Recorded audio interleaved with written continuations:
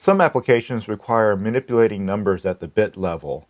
For example, you might want to isolate or mask off certain bits. You might want to set certain bits to 1 or clear some bits to 0. These are done using the bitwise operators in Java. Other programming languages like C, C++, Python, Perl, they've got some very similar operators, if not identical ones. There are 5 that I want you to know about. There's a couple more than that really in the language, but these are the 5 that I think are the most important for our purposes. The first 3 of them you'll recognize as AND, OR, and possibly you'll recognize exclusive OR. The bitwise AND operator is just a single ampersand sign. The bitwise OR operator is a single vertical bar, and exclusive OR is represented using a caret. Now you may be thinking that these look awfully similar to the Boolean operators, and you'd be right about that. In particular, the AND and OR truth tables for Boolean looks very similar to the ones for the bitwise operators, except that bitwise operators work on bits, zeros and ones. The Boolean operators, the AND and OR that you're used to seeing, work on true and false values. So they're similar, but a little bit different.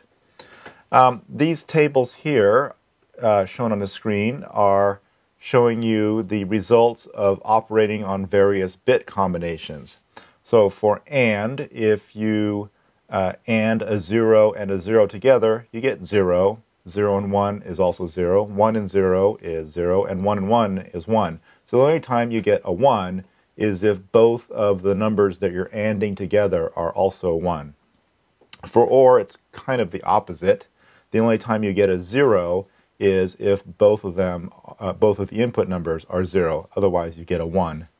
For exclusive OR, you can think about that as meaning one or the other, but not both. Then the result of exclusive ORing 2 numbers is a 1 only if one of the numbers is a 1. So if exactly one of them is a 1, you get a 1. Otherwise, you get a 0. Now, so those are kind of like the mathematical descriptions of those operators, but I want you to think about them in these alternative ways. So let's take a look at AND here. I'm going to highlight 2 of the rows. I'm going to highlight the first one and the third one. And the thing I want you to note there is that if you are ANDing a number, either 0 or 1, shown here on the left, with a 0, which is what the first and third row represents. So no matter what number you're ANDing with 0, the output is always a 0. So if you AND a 0 with 0, you get 0. If you AND a 1 with 0, you get 0. Now for the second and fourth rows, if you AND a number with 1, you just get back the number you started with. So if you start with a 0, AND it with a 1, you get a 0. And if you start with a 1 and you AND it with a 1, you get a 1. So you can kind of think of AND as meaning clearing to 0 or keeping something the same. If you AND something with 0, it sets that bit to 0. Actually, it's called clearing the bit. And if you AND something with 1, it just keeps it the same. Now for OR, again, we kind of got a similar situation.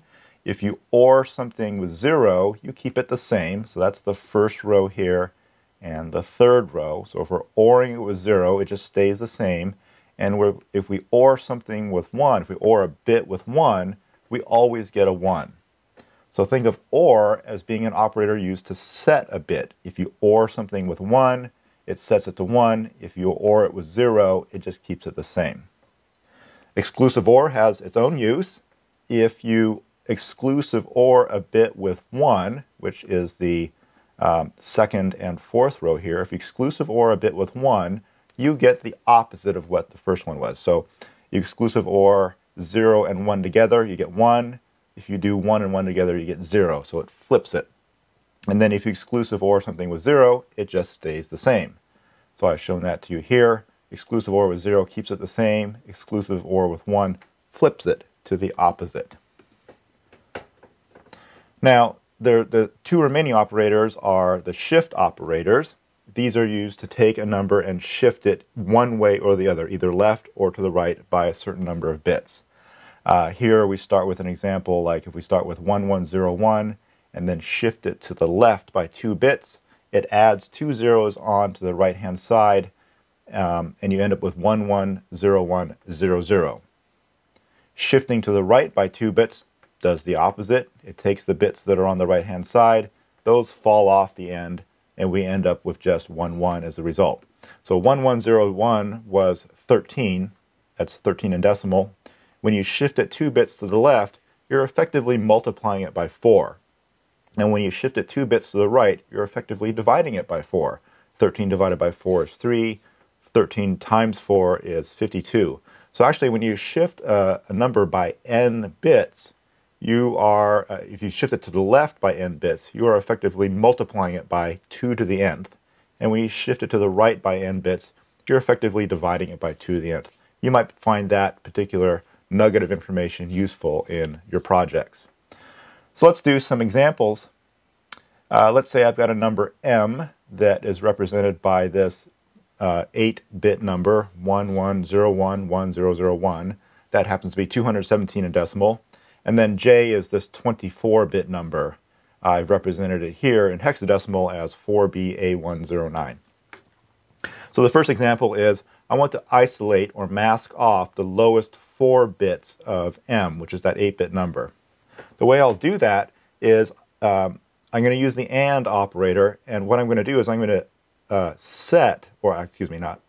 clear the bits that I don't want to 0, and I'm going to keep the same the bits that I do want by ANDing it with 1. So the mask I'm going to use is 4 zeros and 4 ones, with the 4 ones in the lower position, because those are the ones that I want to keep.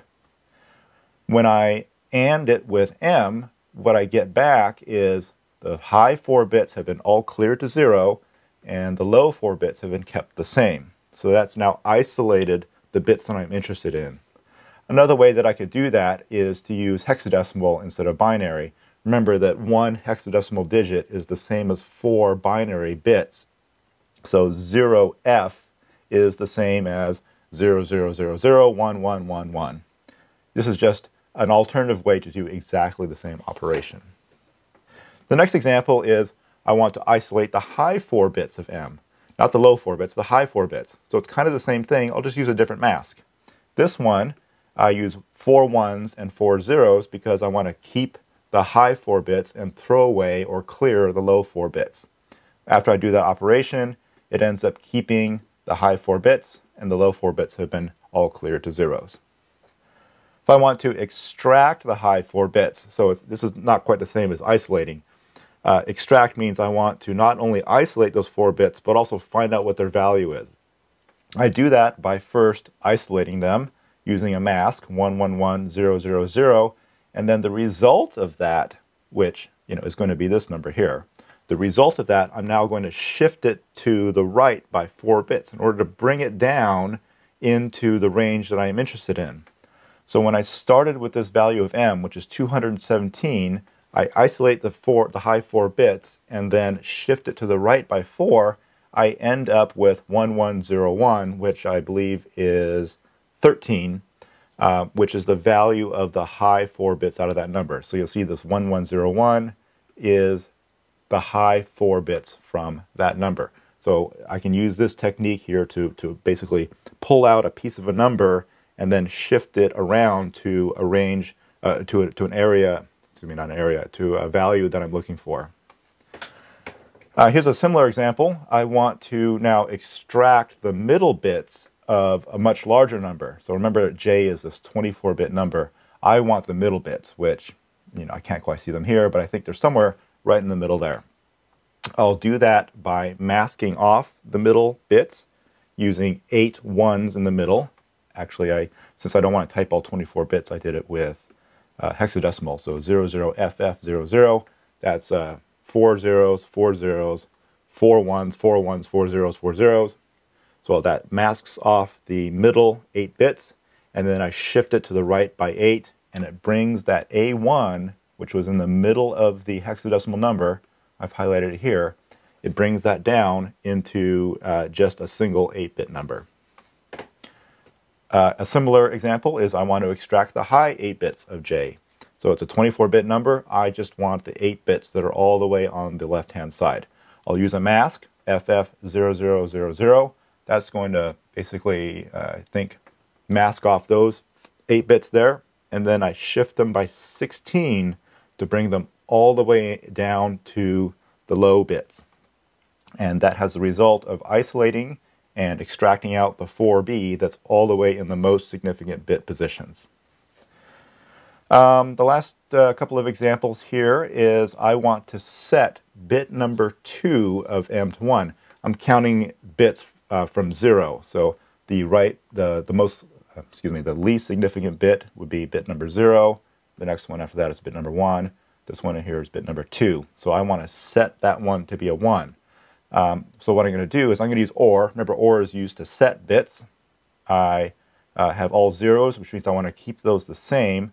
I want to force this one to be a 1 and then keep those the same. So after doing that operation, I end up with the original number, except that bit number 2 has been now set to a 1. Clearing a bit is used with AND.